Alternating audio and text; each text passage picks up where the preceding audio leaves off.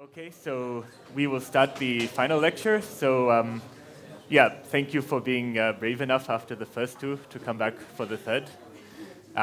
It will get better. Okay. So last lecture I talked about hypothesis testing for MMD, which is like telling whether the difference between two samples is large enough that it's unlikely to be due to chance. I'm going to start this lecture with a brief and rather simple overview of what it might look like to test for independence using HSIC, which is the MMD between the joint distribution and the product of the marginals. So this one looks a little bit different to MMD, and the reason is because MMD was the difference between distributions where you have independent samples from each distribution. But for independence testing, like, you don't have a sample of the independent variables. So you have to sort of invent it by using the samples that you've seen. And so, you know, the statistic looks a little different, and the analysis is consequently a little more messy. But the ideas are the same, and so, like, you'll sort of see the shape of the way that I do the proof in the same way.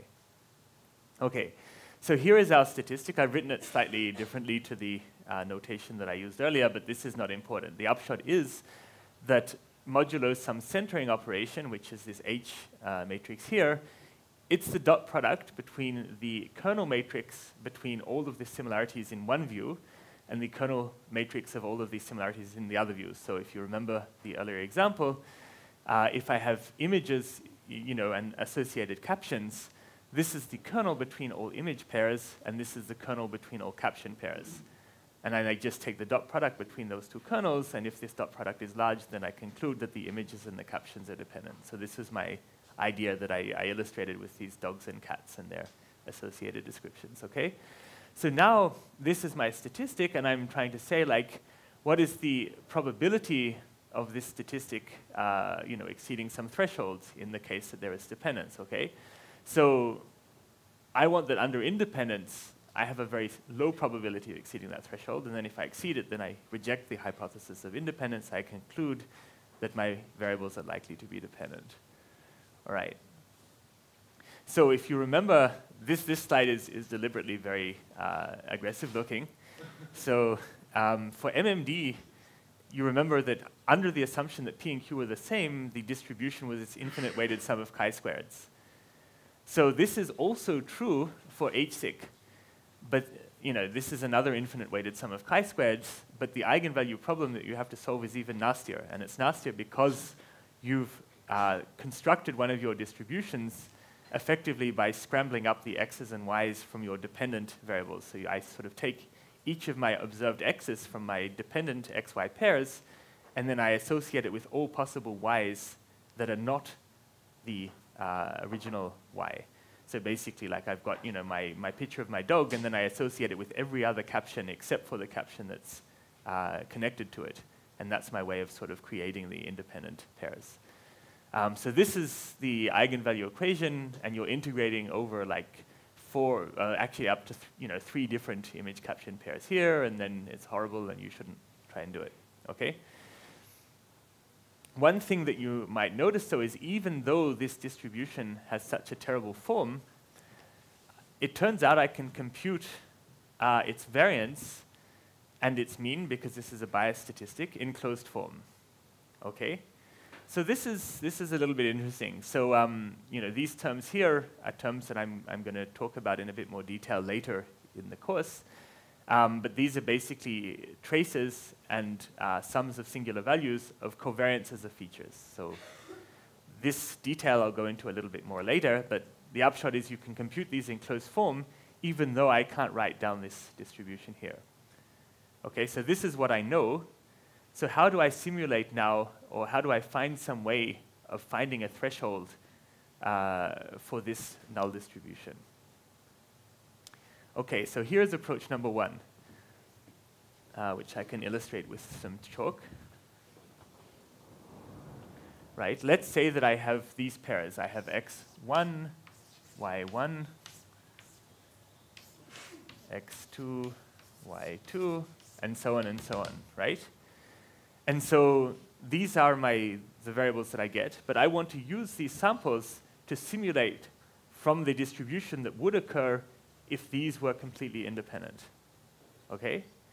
Now, what's interesting about this versus this is that these two things are IID. So even though x and y might depend on each other, x1, y1 does not depend on x2, y2. All right? So a way of taking this sample and simulating from the independent version of that sample would be to do this.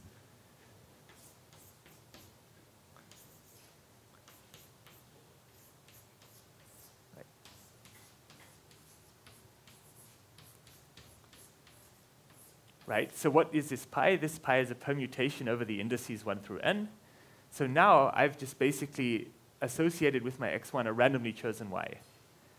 Okay? So I do that, and then I compute my h-sig, my dependence quantity for this. And as you might guess, this gives you an instance of this dependence in the event that x and y have no relation. Okay? So I can compute my h-sig on the basis of that quantity, then I scramble it again and I compute it again, and then basically I get a histogram which looks a bit like the one we saw yesterday, where here is the h-sig. This is the probability of observing that h-sig under the assumption that x and y are independent. And then I'll get a histogram that will look, like this, and it will have like a slightly heavy tail in this direction. It won't have a zero mean because I've used a bias statistic here, so just a small detail. And then, I use this histogram. I take the threshold at some high quantile, and then I say, okay, that's my test threshold. If my h-sig that I've computed on my data exceeds that threshold, then I'll reject the null hypothesis. I'll conclude that it's unlikely that x and y are independent. So is that procedure clear? So similar idea to what I did with MMD yesterday. In MMD, I just throw my samples into a bag and then randomly assign half to P and half to Q. In this case, I randomly assign y's to x's and then use that as my way of simulating from the null. Okay, and that works. So this is one way to do it. The other way is that I'm impatient and I cheat. So basically, I compute the mean and variance, and then I throw it into a gamma distribution, and then I pretend that a gamma distribution is the same as an infinite weighted sum of chi-squares. And that works more often than you might think. So on the software that I have on my page, I've got both of these implemented. And this is just a quick way of maybe prototyping, finding which variables you might think are dependent, but then you should test it rigorously by using this permutation test. Of course, this is very fast because I don't have to repeatedly compute my statistic over lots and lots of permutations. So these are my two approaches. This one has guarantees. This one is a hack which works. So, and it's quite hard to break, unfortunately. Yeah. Okay. So remember in the very first lecture, I gave a problem which seemed very difficult, which is I've got fragments of text in English and fragments of text in French, and I want to decide whether there is dependence between these fragments of text. And I want to make this decision, even if I don't speak English or French. So now that I've described a dependent statistic, let's see how it does, okay? So remember that my statistic is this dot product between centered K and L matrices, where the K matrix is the matrix of similarities between all pairs of English text, and the L matrix is the matrix of similarities between all pairs of French text, okay? So each of the little squares in this matrix is the kernel between one fragment of English and another fragment of English. And then the corresponding square in this matrix is the kernel between the matching two French fragments, okay? So, this is just one fragment. So each of these little squares corresponds to the dot product between one of these little chunks of text and another chunk of text. Okay? So what kernel do I use? I use something called a spectrum kernel, which counts the number of substrings that match in these fragments of text. And it allows for things like wildcards, and you can choose the length of the substring. So I used substrings of length up to 10. And there's software that does a very clever dynamical programming trick to compute these things efficiently. Okay, so that's the kernel that I'm using. And if you squint at these two matrices, you can see that they look pretty similar in this case. Because indeed, the text that I use for this example was an instance where the French was translations of the English.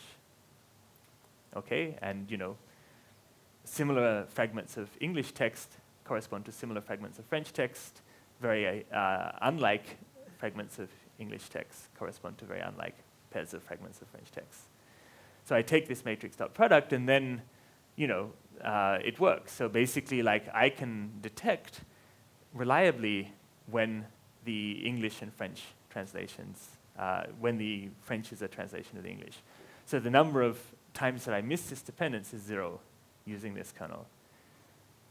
But it does matter which kernel you use. So I could also use a bag of words kernel where I just do a histogram of the words for these extracts, and then I compute the dot product of those histograms. And that's valid. There's nothing wrong with that, except that with this less effective kernel, I start missing instances where the English and French text are translations one of the other. So, using a powerful kernel makes sense in this setting. But the point is that like a string kernel, a spectrum kernel, is something that doesn't care terribly much about the language. It just cares about it as a sort of set of strings. And so I could use this on other pairs of language, and I should be able to detect that they're dependent. So are there questions about this example? Okay. So now I kept promising that I would say how to choose the kernel. So this next part is a combination of how to choose the kernel and testing on big data. And the reason that I'm combining these two is that it's rather mathematically convenient, as we'll see, to explain how to choose the kernel when you have a lot of data. This isn't clear yet, but it will be. Okay. So here is my maximum mean discrepancy. It's the average similarity between samples from P plus those from Q minus the average similarity between samples from P and Q. Okay, this is my statistic. And I told you earlier how to compute this statistic, right? So basically, like, if I was computing this expectation up here, the expectation of kxx prime, remember x prime is distributed according to P, but has to be independent of x. All right, so how do I implement this? If I've got n samples from P, I can find an unbiased estimate of this expectation by taking this sum here, where I've been careful never to allow j and I to be the same, because I need that xi and xj are like independent but identically distributed. Yep. So this is unbiased. Like, if I take the expectation of this sum, well, it's the average of the expectations of each of these terms. Each of these terms has this expectation, so I get exactly this quantity. There's no bias. All right? So this is one way to compute this expectation. Here's another. So I've got x1, x2, x3, x4 up to xn. I just take the first two, then the next two, then the next two. So there's m on 2 pairs. And I take the average of those. And that also works, right? So if I take the expectation of this, it's an average of m on 2 of these terms, and it has the right expectation. Okay? So these are both two answers. This one has, almost m squared. This has of order m terms in it. Okay? So since we're going to be talking about choosing the kernel, I'm going to give some more concise notation. So it's always annoying to get hit with notation in a talk, but I'll have to do this for the rest of it to make sense. So what I'm going to do is I'm going to write the MMD as an average over 4 variables, 2 x's and 2 y's, of this h. Okay, where h is the the within x similarity within y similarity minus the xy similarities. Okay, and I need 2 x's and 2 y's so that I can compute this, and it makes sense because I need 2 independent x's and 2 independent y's. And so v is my collection of x's and y's that I need for this statistic, and h is this kxx plus kyy, etc. And I put this subscript k so that I can keep track of which kernel I use, because I'm going to teach you how to choose a kernel, so now it becomes important in my notation to always know which kernel it is that I'm talking about. So I'm going to always have these subscripts k in my h's to keep track of that. Okay? So to tell you, show you what this means in terms of the previous slide, I would write my maximum mean discrepancy as a sum of M on 2 terms, which are H. Okay, so H is this KXX, KYY, etc. This subscript tells me which kernel I'm using, and my V's here are the pairs, x to I minus 1, x to I, y to I minus 1, y to I. So that's, my pair x1, x2, y1, y2, then x3, x4, y3, y4, and so on and so on. Okay, and there are M on 2 such terms. Okay, so this is the notation. So now, why would I use an average of M on 2 terms to compute my MMD when I could use an average of M squared terms? So initially it seems pretty nonsensical because the variance of an average of order M squared terms will be much lower, right? I'm averaging over many more terms, my variance is much smaller. So if my goal is to detect how large MMD is, then it seems to make sense to use an expression with a much smaller variance. So in some sense, like if I've got M samples, then the best I'm going to do is to take an average of M squared terms. And that's true. But one point is that if I have a lot of data, then in the time that I could average over M squared terms here, I could look at, the square of the number of data points in my order M statistic. So rather than, averaging over all permutations of M points, I just look at a lot more points. So, I could match then the cost. I could just say, like, I've got unlimited data, I just spend the same amount of computation. So an advantage of using this linear statistic, if I've got enough data to do it, is that the asymptotic distribution of this linear time statistic, as we'll see, is very simple, and I don't need to use something like an expensive permutation test to get the null threshold. Okay? So overall, I spend less computation to get a given power in this setting than I do in that setting. So another way of saying this is that, like, traditionally statistical testing has been a question of torturing the data until it confesses. So you have M points, you squeeze it as much as you can, you compute the minimum variance unbiased statistic, and then you do whatever it takes. You do a permutation to get the null, etc. But now, if I have unlimited data, then my limiting factor is not, how small I can make the variance, but it's the amount of time I can spend. So, I've got all the data in the world, but I need my limiting factor is the computation time. So if my limiting factor is the computation time, then this style of test might be a better option because I'll get better power for a given amount of computation than I would from this kind of test. Okay, so let's see, why it is that this has such a simple distribution. Remember that this linear time statistic here is just the average of M on 2 independent terms, right? And by central limit theorem, this has an asymptotically normal distribution. So here, I don't have this infinite weighted sum of chi-squareds anymore. I just have a simple normal distribution. And I can compute its variance in closed form. So this is really nice. I just compute the variance. It takes the variance I can compute with the same cost as the statistic itself. Then I just, plug it into my Gaussian cumulative distribution function. I get my test threshold, and I'm done. Okay? So here is my hypothesis test. I've got my linear time statistic, which I know is asymptotically normal. So this is my statistic. It's unbiased, so zero mean. Okay. And then I find some quantile of that, which is basically like some, high quantile of the distribution such that it's unlikely that I'll exceed this threshold when P and Q are the same. And then all of this area here, this corresponds to the probability of exceeding this threshold under the P equals Q assumption. So that's my type 1 error. Okay, so that's a false positive. So now, let's say that P and Q are different, and its mean is here. Well, again, the asymptotic distribution of this statistic is Gaussian. And so, given that I've chosen this as my test threshold, this is the probability that I'll accidentally say that P and Q are the same, when really they're different. Okay, so this area here is my type 2 error, so a false negative. Right? And so now, how do I choose my kernel?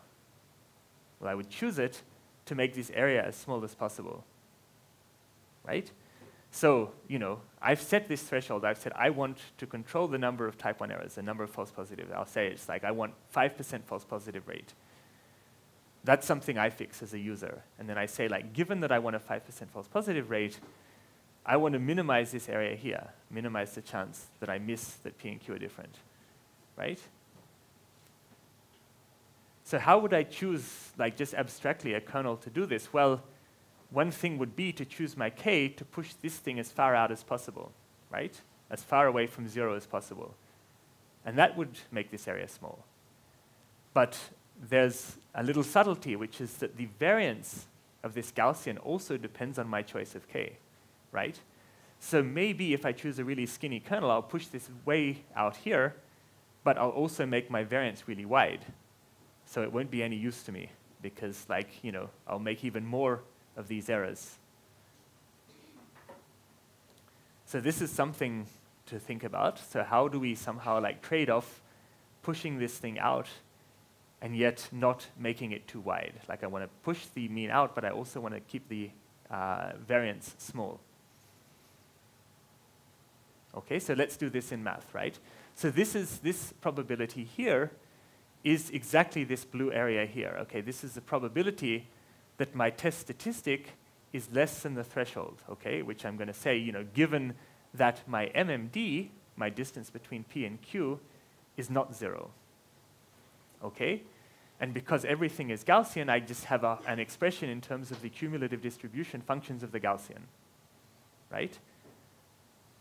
So that's what I've written here, and alpha is the type 1 error. So this is the probability that I think that P and Q are different when really they're the same.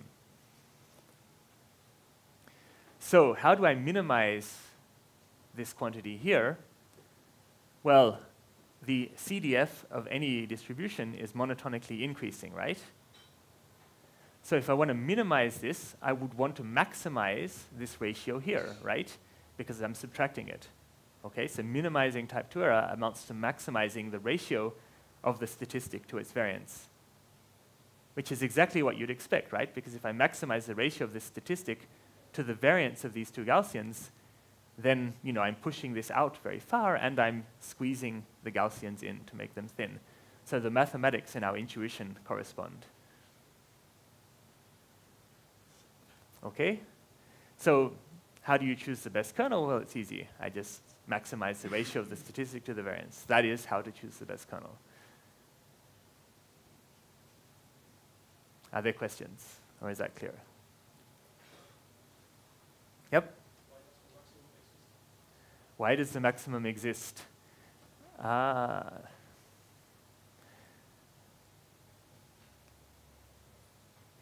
think that's a good question.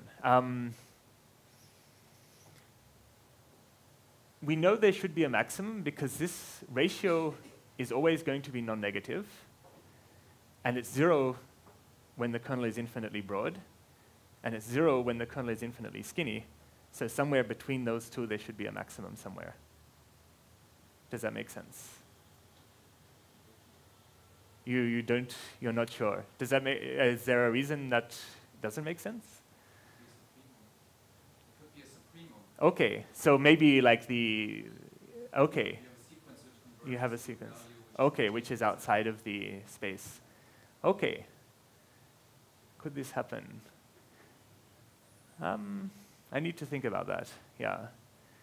So I know that if I choose the maximum of this thing itself over the range of kernel sizes, that does converge to something which isn't infinite. For the ratio, we've always used like finite families of kernels. I think if we used infinite families of kernels, we might have to be careful. So that is a good point, yeah. So that one we would need to think about carefully, yeah.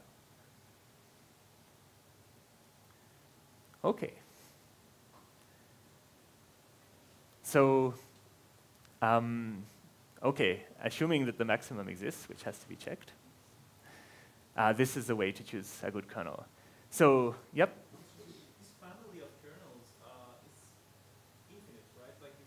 That's right. Okay, so this under consideration is really important, just like Gaussian kernels, for example, and you're just changing the sequence. Adjusting the bandwidth, yeah, Right. yeah. So I mean, that's the example that I was talking about here. If I had a Gaussian kernel and I made the bandwidth 0, this would be 0. Like this ratio would approach 0. And if I make the kernel bandwidth, so if I make the kernel infinitely thin, the ratio approaches 0. If I make it infinitely broad, the ratio approaches 0. So that I can say. But then like maybe somewhere in between there should be, yeah. So at least in the paper what we did is we looked at a particular family of kernels which is finite. And so there we maybe get away from this difficulty of worrying about whether the limit of the sequences of kernels is I guess contained in the class or not. So okay, so here is our family of kernels. So here is where my keeping track of the kernel that I'm using becomes so crucial, right? So I've got a family of kernels which I'm saying is a weighted combination of base kernels. Okay? So there's D of these base kernels, and I'm saying my weights have to be non-negative, and I'm saying that they have to sum to some constant, capital D, which is not particularly important because it's just a question of scaling. So as long as at least one of my coefficients is not 0, then all of this sum here is a valid kernel. Like if all of them were 0, I just have a 0, which is not a very interesting kernel. Okay? And as long as all of my kernels are characteristic, then this sum should be characteristic. So I should be able to distinguish P and Q as long as all of my ingredients are able to distinguish P and Q. Okay? So here is what my MMD looks like with this K, which is chosen from this family of the sum of kernels. All right? So the MMD, or actually in this case the squared MMD, is a sum of the MMDs for each of the kernels U in the family, where the weight of that sum is beta U. Okay, so beta U is the weight of my youth kernel. Right? So this is what I'm going to optimize over. I've got a vector of betas, okay, so D betas, because I've got D kernels. I've got a vector of D of these statistics, which is my KXX plus KYY, etc., for the youth kernel, like kernel number U. And then this eta vector here is the expectation of these vectors here. Okay, so I've got D MMDs, right? And so, if I've got this notation here, then the MMD for this kernel, which is the sum of the U kernels, is beta transpose eta. Eta is the MMDs for each of the kernels, beta are the weights. And my variance is beta transpose times covariance of this H vector here times beta. Right, so that's my notation. Yep? Okay. So what I want to do is then to maximize the ratio of this quantity here to that quantity here. Now when I maximize this ratio, I'm going to do that on a held out set of data which is different to the data that I'm going to be using for testing. So does anyone want to say why that might be?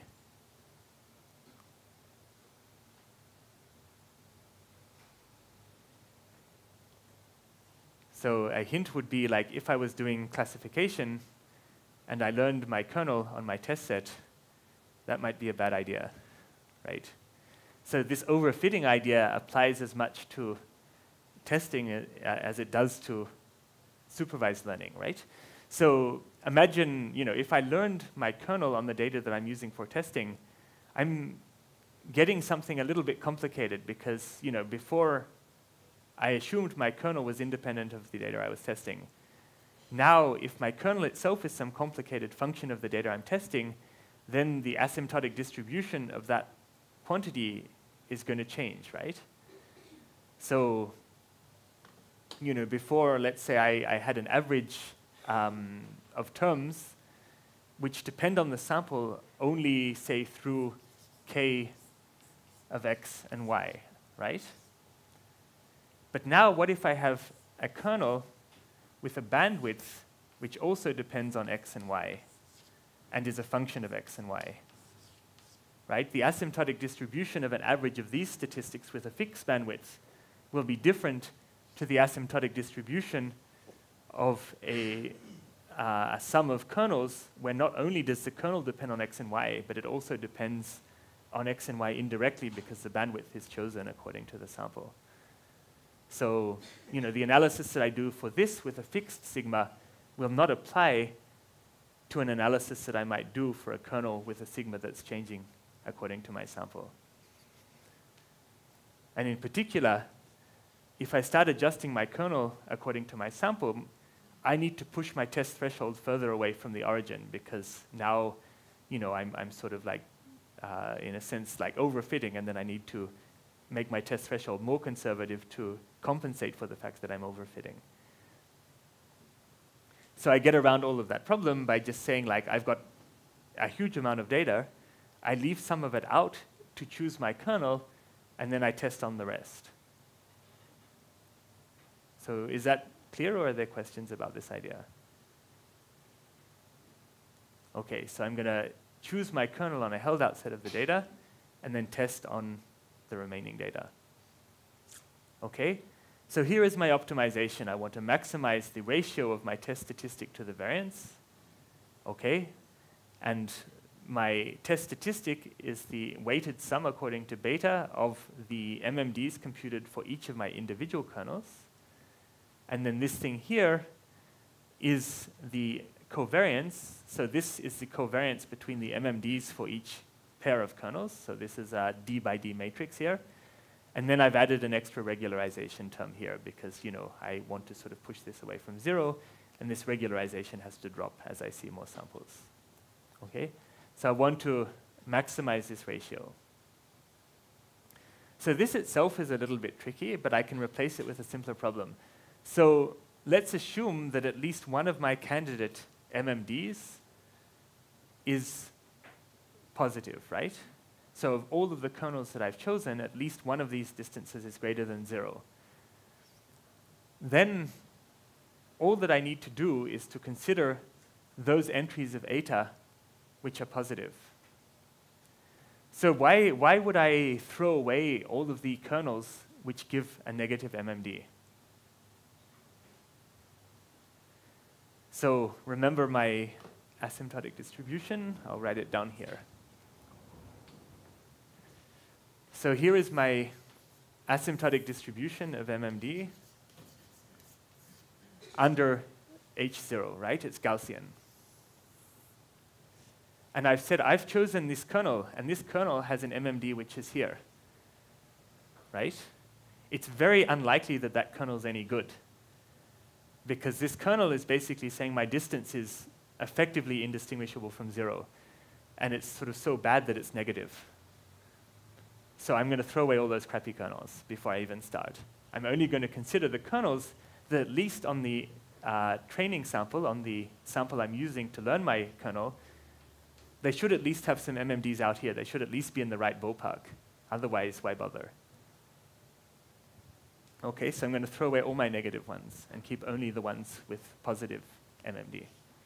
Is that clear? Okay, so I've thrown away all these, and then optimizing this quantity previously amounts to optimizing the square of it. And that's easy. That's just a quadratic program. So I'm minimizing this quadratic convex function subject to a non-negativity constraint and a linearity constraint. So you can just type quadprog in MATLAB and that will solve that. Okay, so that's what I'm optimizing. And this we've already covered. So if eta hat has no positive entries, then none of my kernels are any good. So then I just stop. And I choose another kernel or another problem.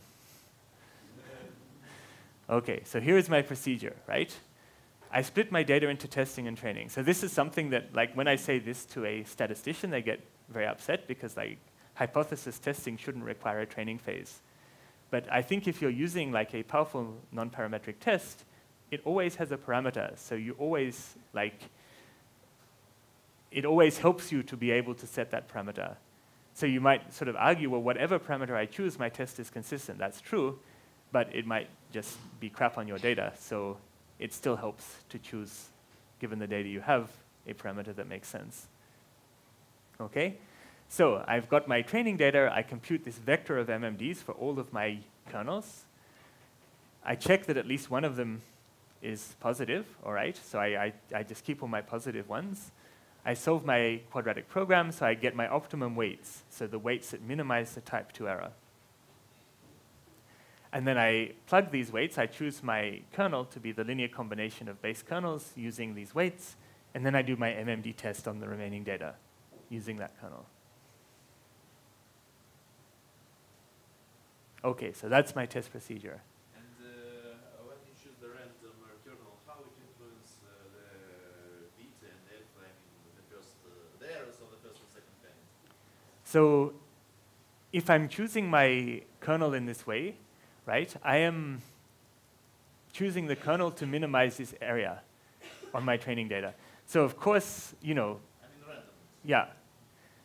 So is your question like does the beta converge? This randomness, in fact, it influences the power of your test. So this is why I learn this kernel on a held out set, because like I fix that kernel. So when I do my test only sees the kernel I've given it. It doesn't know how I got that kernel. Okay. So I'm good. This is the important trick. Yeah? When you split the test and train, it's essentially what you're doing is fitting the alternative distribution that's in the matrix. Yeah, exactly. So I'm basically like I'm constructing this image and then I'm minimizing that area. In principle, you could do this with any sort of hypothesis testing. Yeah. Where you don't know the alternative. I agree. Yeah, no, I think like the moment you have a hypothesis test which is powerful and the statistic depends on some parameter, holding out some data and minimizing the type 2 error to me seems a pretty sensible approach. Yeah. So certainly not just for MMD, but generally. Mm-hmm. So if they really were independent, then would you find that Or not independent, it's MMD, so it's 2 samples, right? What happens? So can you have some situations where it's the type 2 error can only be minimized to like a very still high number? So I think what your question is very sensible. So another way of putting it is like, what if this was actually 0? Like in the most extreme case, right? What if P and Q were actually the same? Well, then one of 2 things will happen. Either none of my statistics will be negative. So that's, will be positive. But that's actually, okay, let's just say this is the same. So basically for all of my kernels, I would get something like this red distribution with very differing variances, right? And so, you know, some of my statistics would randomly be a bit positive, some would be a little bit negative, right? I throw away all my negative ones because I know they are bad a priori. And then I choose like the kernel that gives this best thing here, which is pretty much a random kernel because like all of them are going to be randomly distributed, plus and minus, okay? Then I take this randomly chosen kernel and I do my test. Well, it really doesn't matter which kernel I would have chosen, I will still, you know, with 95% probability, find that P and Q are the same. Because I've fixed my kernel on my training set, my test set doesn't know that I've modified my kernel, it's just given this number. I compute on my test set the correct asymptotic distribution for that kernel, and then I have my correct type 1 and type 2 error. Yeah. So that's, again, like why it's so essential to choose your kernel on your training set and not on your test set. Because otherwise you could indeed like say, you know, I found a really great kernel for this problem on my test set, which happens to be the kernel, you know, which is just giving you an MMD here just by pure chance. Yeah.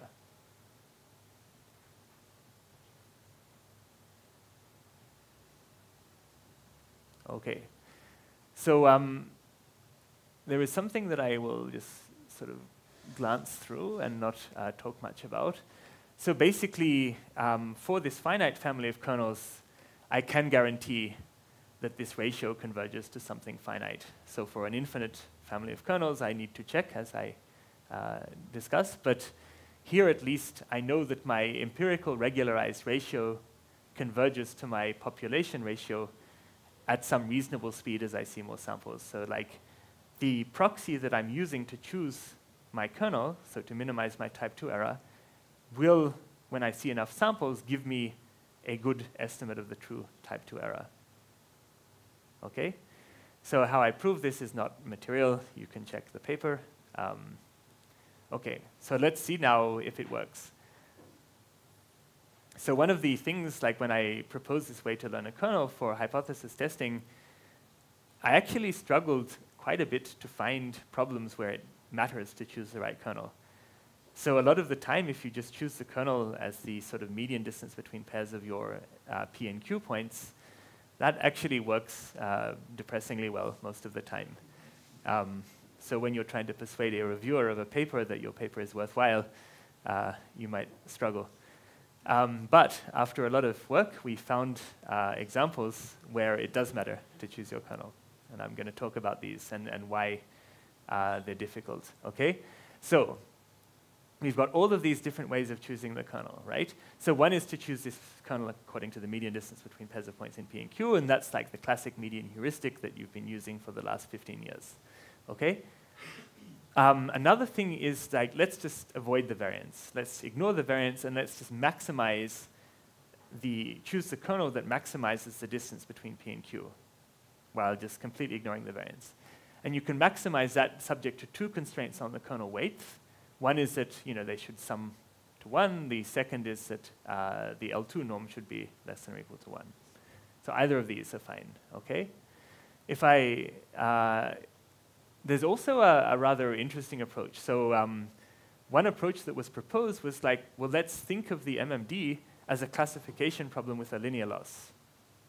All right, I'm trying to classify P from Q using a linear loss function.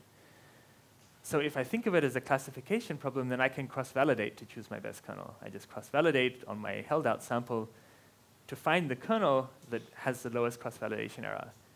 And this is, in a sense, a slightly more sophisticated version of just maximizing my statistic. And so maybe it gives a slightly better kernel. But from the figures that I showed you earlier, you should be suspicious of this approach because it's mixing metaphors. It's saying, like, let's choose a kernel that gives me a good classifier. But I haven't asked you to classify. I've asked you to do a hypothesis test. And I know when I'm doing a hypothesis test that the variance matters. I've shown you that diagram. Okay? So now let's see how they do. So first of all, like, when might I expect this median heuristic to fail? When it might fail is that I would like the length scale of the difference in distributions to not be the length scale of the sample in some sense. So here is an example to illustrate this kind of poorly worded point. Here is P. P is a grid of Gaussians, okay? And these Gaussians are isotropic. Here is Q. So Q is a grid of Gaussians with exactly the same means, but now they're a little bit skewed. So they're no longer isotropic, okay? Now, if I compute the median distance between points on these grids, that will be quite a coarse number, right? Because it will be on the sort of scale of this entire grid. But actually, the kernel that I need to distinguish P from Q should be a narrow kernel because it should be on the scale of the difference of the distributions, okay? So it should be looking at this little skewness here and not at this sort of scale of the entire sample. So this is an instance where the median heuristic will fail dismally, okay? So let's watch it fail. So this ratio here is how skewed my distributions are. So the more skewed it is, the easier it is to see the difference, okay? I'm stretching these guys out more and more, okay? And on this axis is type 2 error, so smaller is better. So this is the, fraction of times that I've missed that P and Q are different. So if I miss, 95% of the time, I'm doing pretty poorly, okay? So this plot has a lot of figures on it, so let's look at them one by one. So these best performing lines are what I get when I optimize the ratio on my training data of my MMD to its standard deviation. So I do exactly what I said. I make the type 2 error as small as possible. And that's doing pretty well. I've got two plots here because in one of them I just go through the list of all my ratios and I choose the kernel with the largest ratio. In the second line, I solve the quadratic programming problem and find the weight. And of course, you know, the biggest weight is on the best kernel. There's only one large weight, and I'm done. Okay, and they're getting pretty similar results. Okay, what are these three figures? So this lowest one here is where I say, well, what if I notice that the MMD is classification with linear loss and I do cross-validation? And that's not doing too badly, but it's not doing as well as I would be able to do if I also took the variance into account. So mixing metaphors is the wrong idea for this problem. It's not a disaster, but it's not going to give you the best test. These two traces here are just maximizing the statistic on the test, on the training data, subject to some constraint, either L1 or L2 on the sum of the weights. So, you know, these are doing a little bit less well than cross-validation, and they're doing a lot less well than taking into account the variance. Yeah? So if you took these blocks and you retained the shape, the function shape, Yep. you moved them much, much further apart. No, so these oh, sorry, if you move them apart. Yes. Ah, So like the yeah. grid has a much larger Yep. length scale. Would that like enhance the difference? Right, so if I had P and Q, but rather than the means coincided, I just pulled this blue one like way, way far from my red one. So then the, in this case, if I computed my median on my pooled sample, the median distance would be much bigger, right? Because it would also be on the scale of the distance from P to Q, which is something very large now. And indeed, the median heuristic and the result that I would get from optimizing my test power would then be pretty similar. So, like, you know, if a way to say that at a higher level is that if I have P and Q and their means are very far apart, then the median heuristic gives me very, not too dissimilar an answer to if I optimize my kernel to maximize my test power. Because that's kind of what we started with. Like, we were hoping we'd already get good results for that, and we didn't. So then we started doing this. Yeah. Okay. And then, yeah, so this is how the median heuristic performs, and basically it chooses such a bad kernel that you can never tell that P and Q are different given the number of samples that you've seen for this problem. Okay, so that's pretty terrible. Okay, so here is another example where you need to learn a kernel. So imagine that I've got P and Q which are different, but they're different, you know, the differences can take one of two forms, right? So here is P. Now Q can either be a mean-shifted Gaussian in the x1 axis with probability half, or a mean-shifted Gaussian on the second axis with probability half. All right? Now imagine that I have a family of kernels where each kernel is a Gaussian on a single one of these axes. Okay? So I can put this problem in much higher dimension. So I've got, you know, here's dimension 1, so it can be different in dimension 1. Here's dimension 2, it can be different in dimension 2. And it's always the same in dimensions 3 through 28. Okay? So then what I would do is hopefully I would learn kernels, like, you know, I have my kernel which is a weighted sum of kernels. I would hope that the weight is big for x1 and big for x2, and then small for everything else. So let's see if this works. So here is my dimension. So remember, only dimensions 1 and 2 count, and all of the rest of the dimensions are noise. And here is my probability that I miss that P and Q are different on this axis. Okay, so smaller is better. So what's interesting about this problem, it's actually somewhat of an easy problem. But what you notice is that there is no single best kernel in my family of kernels. So in the previous example, choosing the single best kernel was the same as choosing the kernel from a weighted sum of kernels, because the weight would only be big on a single kernel.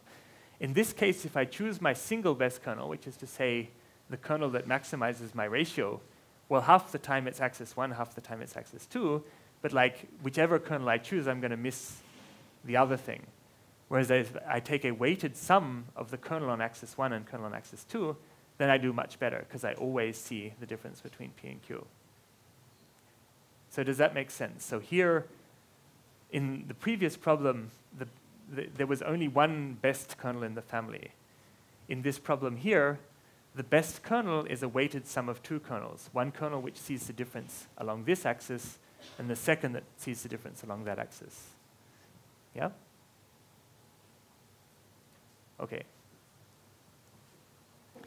So now this is another of the examples that I started my talk with, which is this amplitude modulated audio. So I'll actually skip over all of the figures. You can sort of check that later, but here is a picture.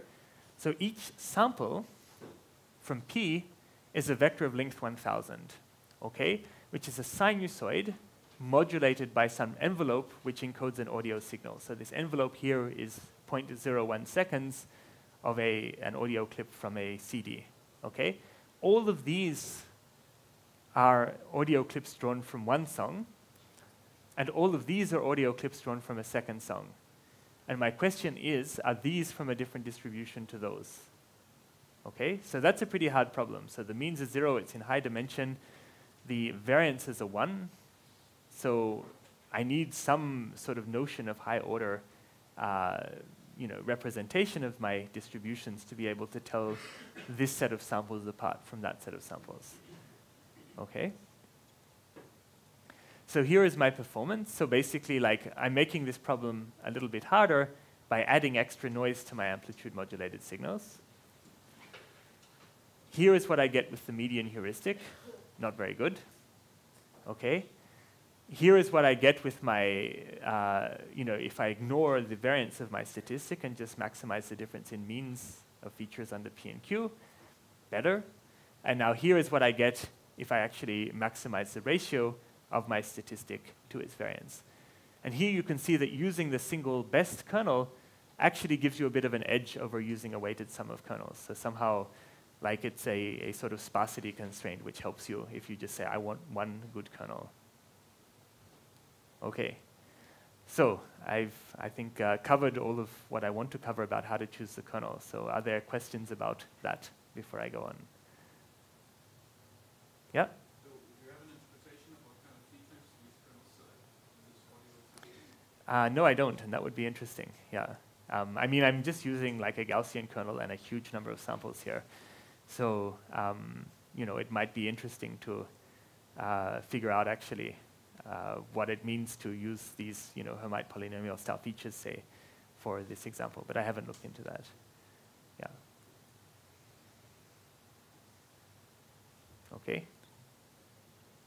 All right. So what I will do is now to go to part 3, which is here. Let me check my time. Good. So this I have like, oh yeah. Yep, what is the question? The question is, I don't understand, how do you specify the family of kernels? Okay, so I mean, you just shifted the problem from finding the kernel to finding the family of kernel. And sure. So, I mean, in a sense, the family of kernels that you use is something that you need to define. So it is true that, let's say, it may be that there's a testing problem which is solvable, so you can distinguish P and Q, but which is not solvable with any of the kernels in your family. And that's, in a sense, just bad luck, right? So what I've shown you is that if you have a family of plausible kernels, but you don't know which one to choose, then I've shown you how to find a weighted combination of those kernels which will solve your testing problem. If all of your kernels are no good, then you need to go back to the drawing board. So, I've basically enlarged the set of kernels you might consider in your testing problem, but I haven't told you, like, how to design that family of kernels from the ground up. For that, you need to sort of think a bit. Yeah. But yeah, I mean, I would say also, though, that I'm going to sort of take shelter in statistics here, that like as long as my family of kernels are characteristic, then if I see enough data, I will eventually be able to tell the difference between the distributions. So I will be able to solve my problem eventually, even though it might take me longer. For finite data, if your two distributions differ not in the first few moments, Yep. then using something like Gaussian kernel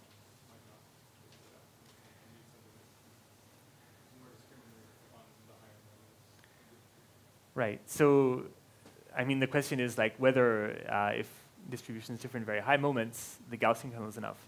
So in the example of Gauss versus Laplace, where we had that Gaussian and Laplace with the same mean and same variance, the Gaussian kernel works fine on that. So I think it's not necessarily the fact of them differing in high moments that makes the problem hard. It's whether this difference is like subtle or blatant. I think a clearer way to understand what's a hard problem for testing is to think of it in terms of the frequencies at which the characteristic functions differ. So remember, way back, we defined our MMD. So this is a good question, which is why I'm giving a detailed answer, right? I think, is there an eraser somewhere? Yeah, here it is. Okay.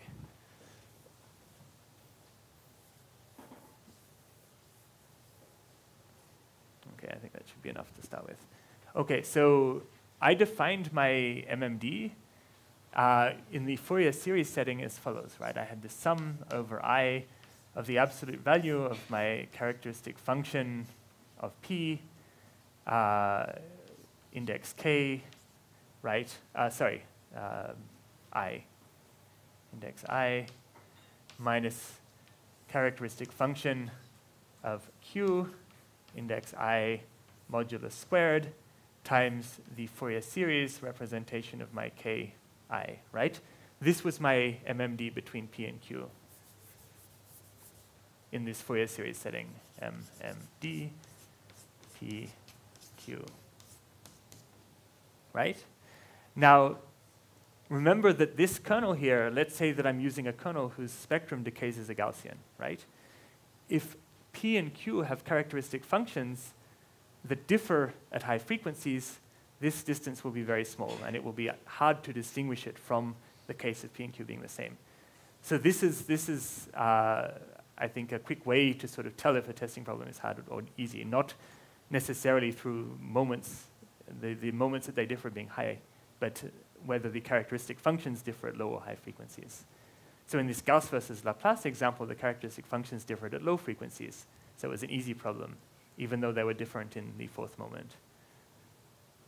Do you have any solutions for, if you know two distributions differ in a certain moment, how that? Oh, I mean, you would have to play with that yourself, yeah. Okay. So here are some things that we might talk about in more or less detail. So I think this one I will start with, because this is a very nice result. So this is like, I've looked at dependence testing, but maybe I've got more than 2 variables. Maybe I've got 3 variables. And so I might be interested in how more than 2 variables interact and testing properties of that. A second thing that I might talk about, depending on how we go for time, is a little bit more about dependence detection. So I've introduced HSIC, and I've sort of given this example of how you might think about HSIC. But I don't believe that, this example is a sort of incomplete view of how dependence is sort of measured. So I think I'll talk a little bit about this. This one I don't think I'm going to talk about today, but this is quite interesting, so I'll just tell you quickly now what it is. We've introduced ways of representing distributions in a feature space. But you might think, well, what if I want to do inference, right? What if I want to apply Bayes' law, say? For this, I need conditional distributions in feature space. So this section here, which is all in the slides, tells you how to define conditional distributions in feature space. And once you've defined them, you can then perform inference.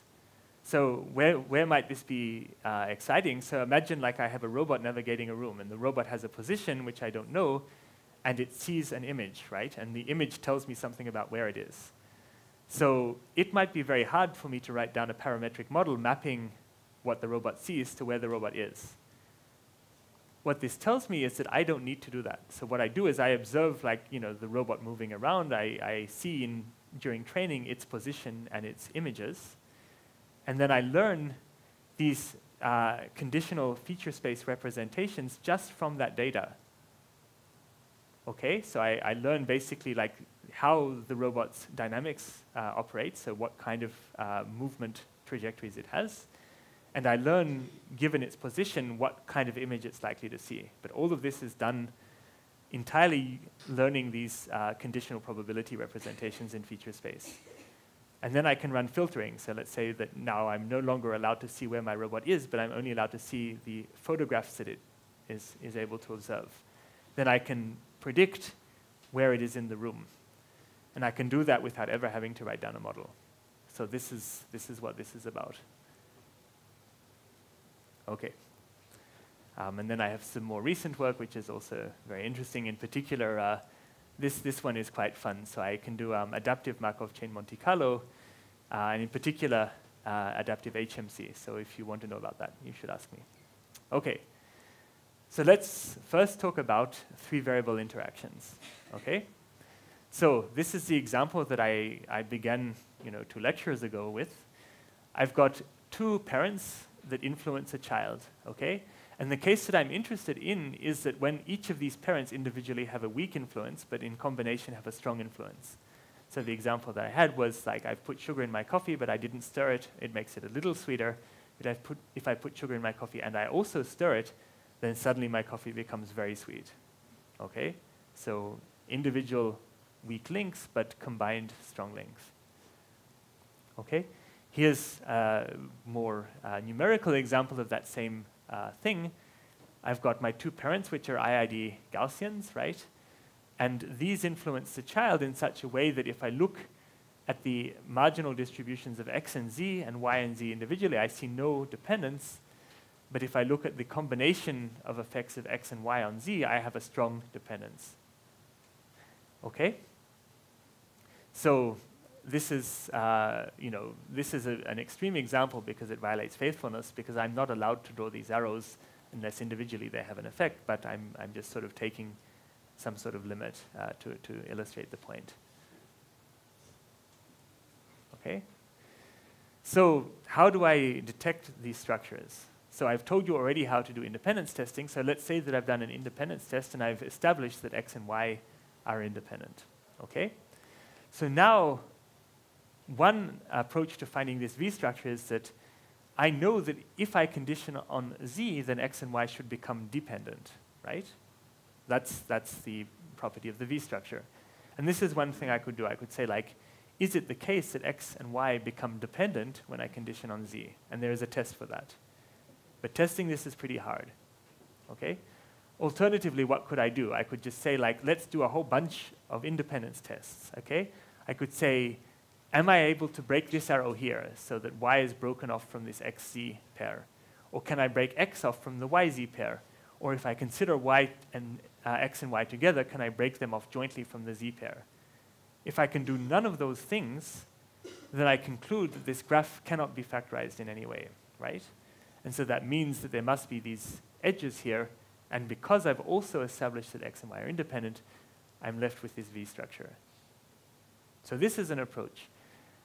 Where it might be a little tricky is that these independence tests are relatively high-dimensional independence tests, because I'm concatenating y and z together and testing whether they're independent of x.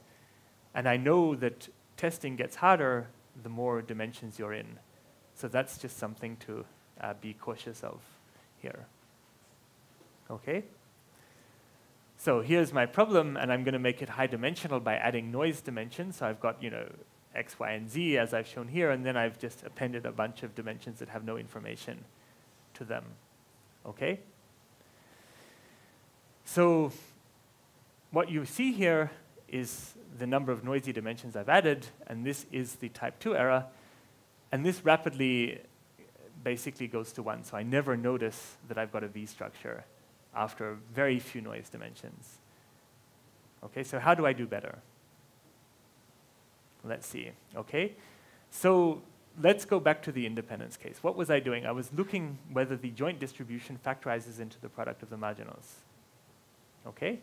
So I've got pxy. Does that factorize into the product px times py? What kind of statistic is analogous to that, but for 3 variables? So my question is now, I've got 3 variables. Does this distribution factorize? And I'm going to claim that this is a statistic that I might use to answer that question.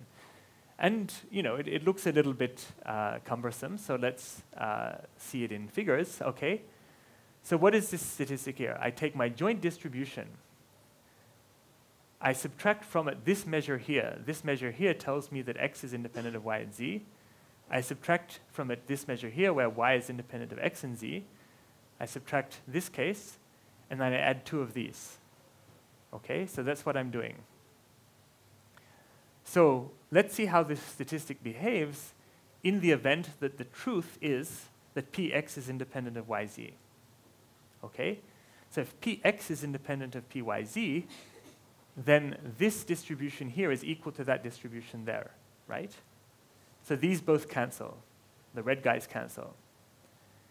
Now I have all of these terms here, right? But all of these terms here are just px times py times pz, right? That's px times py times pz, that's px times py times pz. So this minus this plus 2 of these cancel as well. So basically, like, if this factorization occurs, then every term in this cancels and it's 0.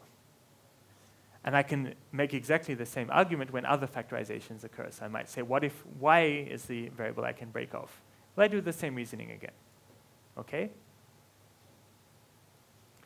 So this statistic, basically, as long as one of these things occur, either I can break off z, I can break off y, I can break off x, then the statistic will be 0. Can I make the implication in the other direction? Well, no, I can't, unfortunately, right? So I can find a distribution of 3 variables that doesn't factorize at all, and yet it makes this statistic 0, okay? So there is a, and here is just for fun, you can like compute it and find out for yourself. This is an instance of that distribution where all my 3 variables are binary. So this distribution doesn't factorize, and yet this is 0. So, what use is it? Well, okay, it still has a use. So I compute this statistic, and I find it's not 0. That means that, by this implication here, there can exist no factorization. Okay?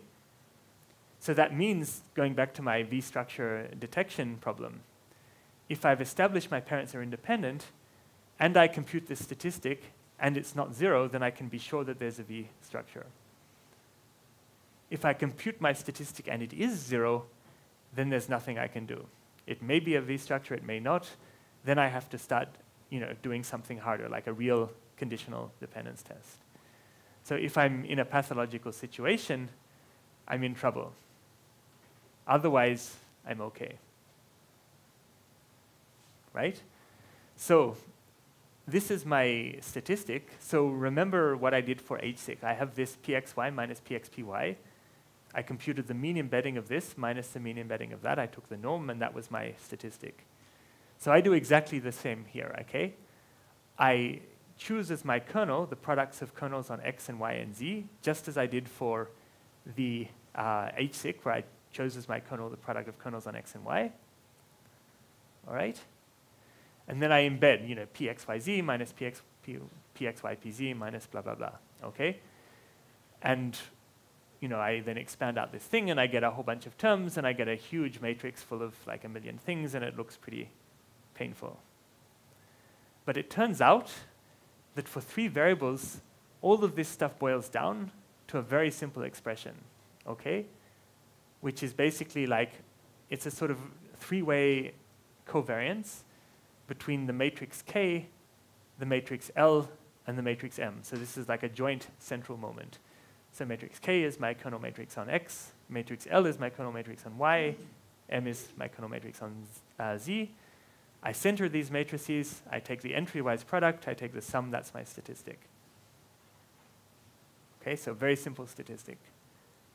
So now we use that for that difficult testing problem, and suddenly we're doing way better.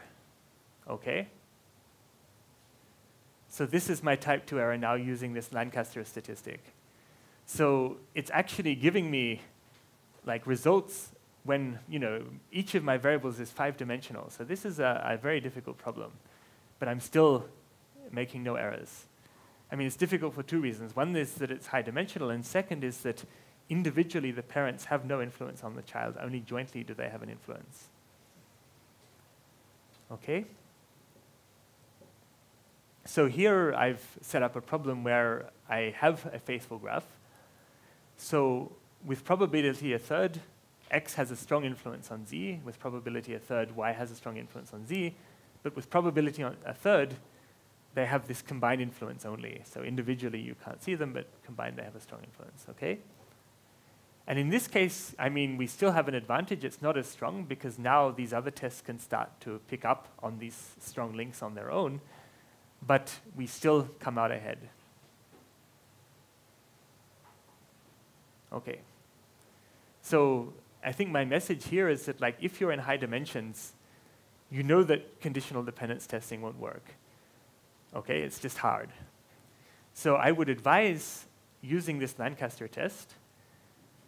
If the Lancaster test finds an effect, then you're good. If it doesn't find an effect, then there's nothing you can say. There might be conditional dependence, there might not. But, given you're in high dimensions, there's probably no way to find it. Okay, so there's another question you might ask, which is like, I've talked about interactions between 3 variables. Let's go crazy. Let's go to 4 variables. Okay, so I can define a statistic for, n or k variables, which is this thing here. So what is it? Like, I've got my distribution over, in this case, 4 variables. I look at all of the ways I can factorize it. So p, x1, x3, x2, x4. So that's what this j means. So j is over a partition of p. And then I weight it according to like the size of the partition minus 1 raised to this power, et cetera, et cetera. Okay? So where might things become tricky here? Well, when you get 4, 5, 6 variables, the number of ways that you can partition your variables into products of individual ones blows up extremely fast. So this is our picture from Wikipedia. So this is the number of partitions as a function of d. And this is apparently called a Bell number, and it's growing rather brutally. Okay, so that's one bad news. And the other bad news is, well, you might think, well, in the previous example with 3 variables, you had like a lot of terms, but that didn't matter because everything canceled. So that is a fortunate property that is true for 2 and 3 variables, but not true for more. And the reason is that the joint cumulants, which is what I care about here, and the joint central moments, which is what I computed for the Lancaster interaction, happen to be the same for 2 and 3 variables. But when you get to 4 or more variables, it's not the same. So all my terms don't cancel, and I have like a sum of very, very, very many terms, which I have to compute laboriously. So my advice, if you have more than 3 variables, is that you need to think about the question you're asking. So my question that I'm asking here is, does there exist any way to factorize the distribution over d variables? And that's a very general question. What I should ask instead is, like, is this group of variables independent of that group? Or do these 3 variables have a V structure? Rather than asking, like, is there anything that allows me to factorize it in any possible way? Yeah? Okay.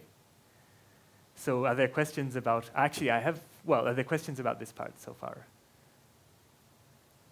Okay.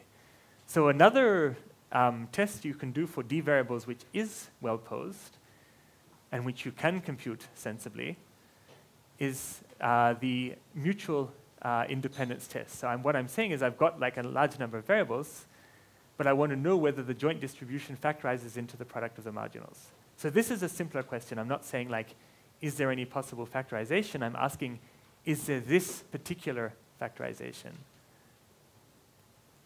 Okay? So in this case, I use as my kernel the product of the kernels on the individual things. I'm looking at the embedding of the joint minus the product of the marginals. And in this case, I get something reasonably simple with just 3 terms, which I can compute. So this question is well posed enough that I can actually solve it. Okay? So let's do a test of total independence for 1, 3, 5, etc. dimensions. So I'm doing this now for just 3 variables. Okay, so I'm just saying, like, I've got 2 questions I'm asking. The Lancaster test asks, is there any possible way to factorize this distribution over 3 variables? The total independence test asks, does my distribution over 3 variables factorize into the product of the marginals? Okay? So what's interesting is that in low dimensions, my total independence test has an advantage over my Lancaster test. But in high dimensions, interestingly, the Lancaster test takes the edge. And I'm still not entirely sure whether that's a generally true statement or whether that's I guess a phenomenon due to the data set that I've chosen. So that would be an interesting thing to think about. But obviously, if I've got more than 3 variables, like if I've got 4 variables, then as we've seen, it's not practical to ask whether there's any possible way to factorize a distribution over 4 variables. So then I can still ask about total independence, but not Lancaster interaction. Okay, so what I will do, I think I've got around 10 minutes or so, 15 minutes or so left. I'll talk in slightly more detail about kernel dependence measures. Okay, so this is how I introduced kernel dependence measures earlier. I have this matrix of similarities of my images. I've got matrix of similarities of captions. I take the dot product between these 2 matrices. If it's big, then my images and captions are dependent. Okay? But this is not how you traditionally, I guess, think about dependence. The way I traditionally think about dependence is in terms of something like covariance, right? Like I draw a line through my data. If the line has a slope, I've got some covariance. Okay? But if my data have some non-linear dependence, then covariance I need to generalize in some way. So this is a way that I propose to think about how to generalize covariance. I have 2 smooth functions which transform my data, and after that transformation, they have some covariance. So if that's true, then my data are dependent, and smoothness matters, just like it did in MMD. Okay, so here's data x and y, and I type in core on MATLAB, and it says 0, but I can tell just by looking that x and y are dependent, right? Because knowing where x is tells me something about where y is. So let's take this smooth mapping of x and this smooth mapping of y and apply that. So I apply this mapping to the x-axis and this mapping to the y-axis. So if you think of this as a sheet of paper, I folded it twice. Once about the y-axis, once about the x-axis. And if I do that, then suddenly my correlation is really big.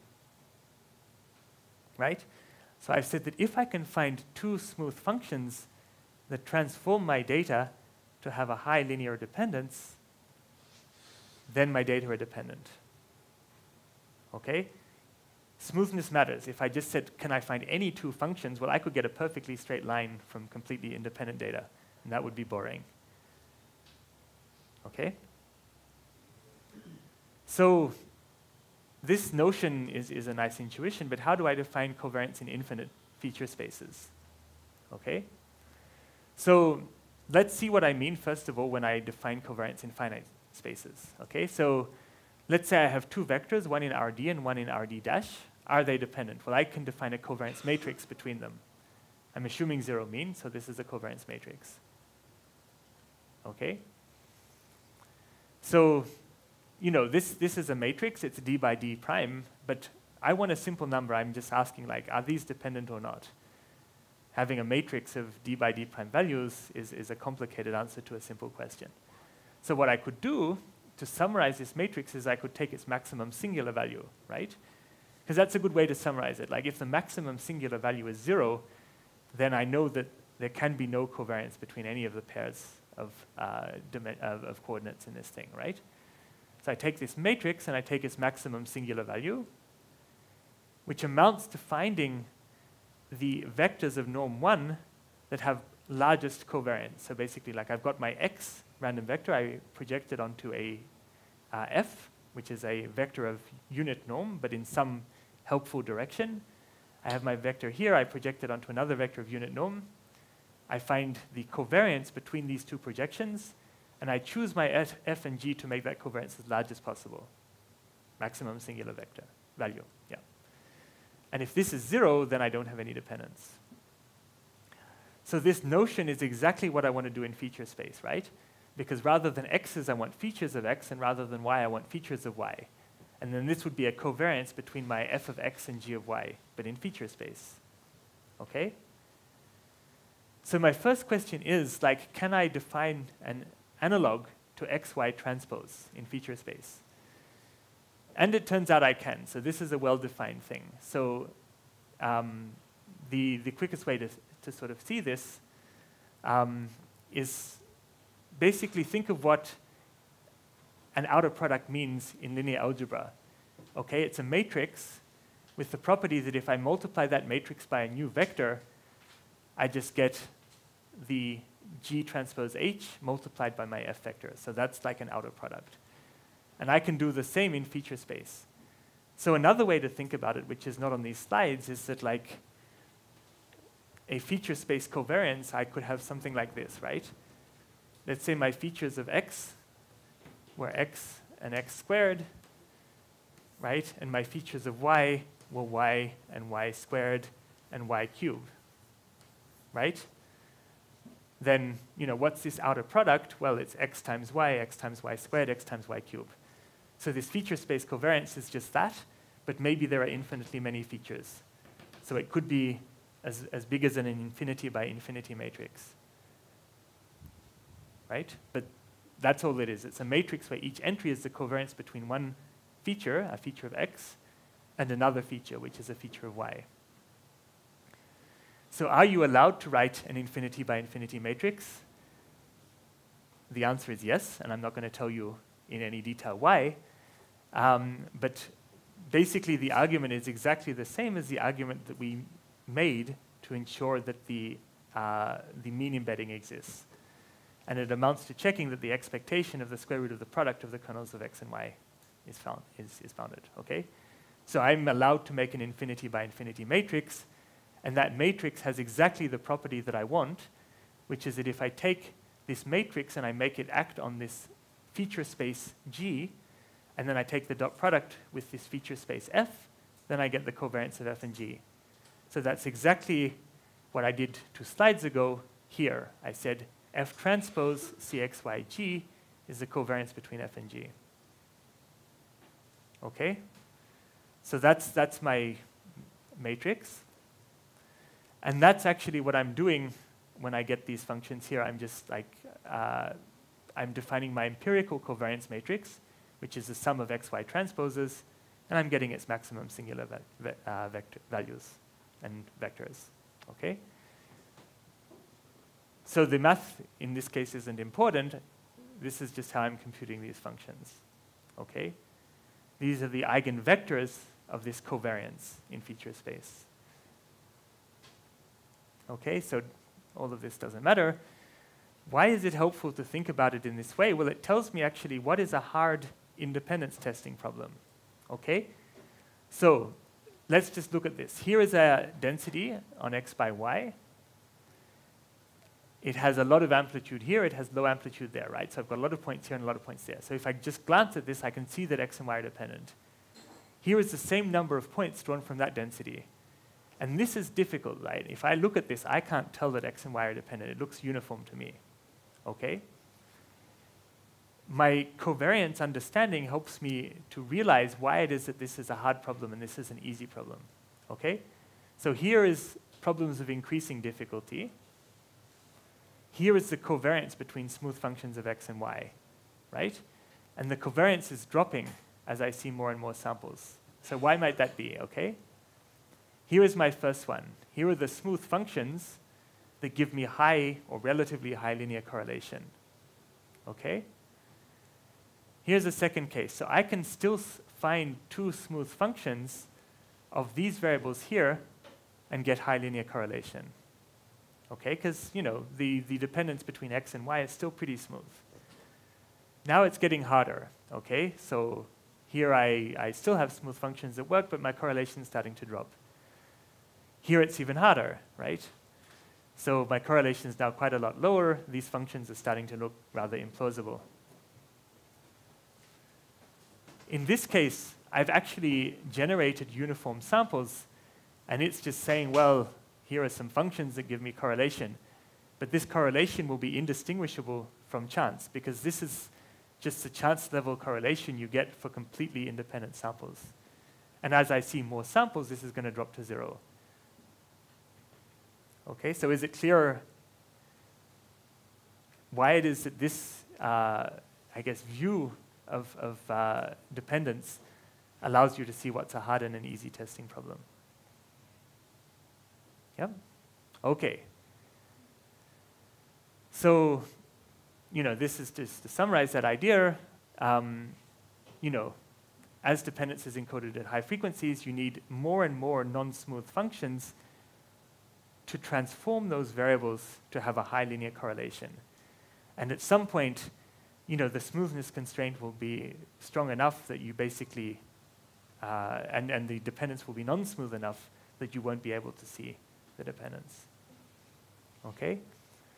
So what you might then think is, well, if I can find two smooth functions that can cause a strong correlation, what if I take the next singular functions? Okay? They have a weaker correlation, but it's still not 0. Okay? What if I take the next two? I can continue this, right? So why don't I just take the sum of the squared covariances that I get for all my pairs of functions? Okay?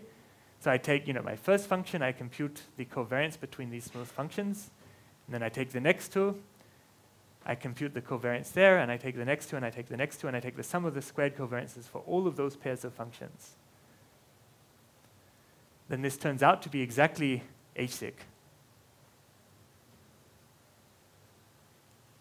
So this is, to my mind, like a much more interpretable understanding of what HSIC is doing, right? So I said, HSIC is, well, the difference between the mean embedding of the joint and the mean embedding of the product of the marginals, and like, if I tell that to a biologist, they'll just, stare at me and then walk away. Whereas if I say, look, I found these two smooth functions that give a strong linear covariance, then that's interpretable. I found a smooth transformation of my data which has a strong dependence. Okay, and that's something that I can then write up.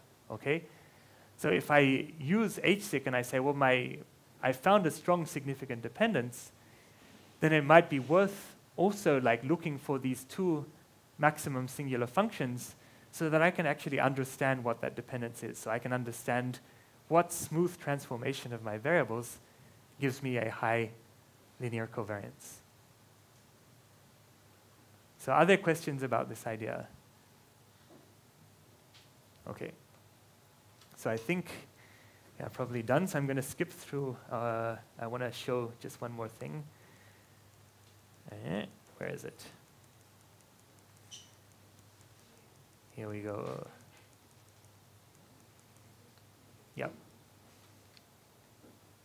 So I just wanted to advertise this delicious Kernel beer, which you can buy when you're in London. And obviously the work I've presented is joint work with many people who I've worked with over the years, some of whom are here, and some of whom are mentioned also in the bibliography. So all of these slides are on my page. I think you can grab them. The software for pretty much everything you've seen here is also on my page. So I hope that you grab that as well.